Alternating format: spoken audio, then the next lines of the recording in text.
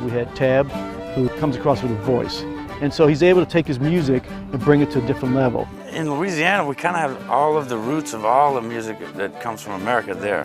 Got the fever for the bayou. Tab Benoit, sizzles on blues guitar. I guess I'm on a mountain, but I know where I belong.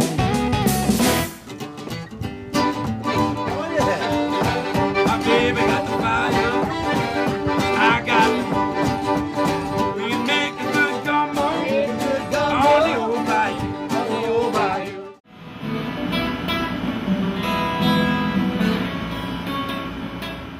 My music, like when I go to make a CD, I don't worry about what it sounds like as much as I worry about what it feels like.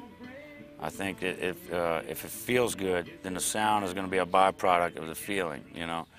And a lot of that feeling has to do with rhythms and the movement of the music. The notes help and the chord changes help, but it means nothing without the rhythm and the drive and the soul, you know, the heartbeat. That's you? Don't sound anything like me, man. I wasn't trying to imitate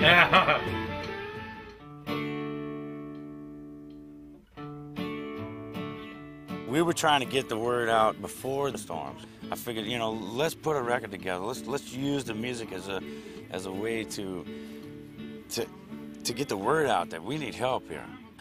Our most historic city, especially in music and culture, is in deep trouble, you know?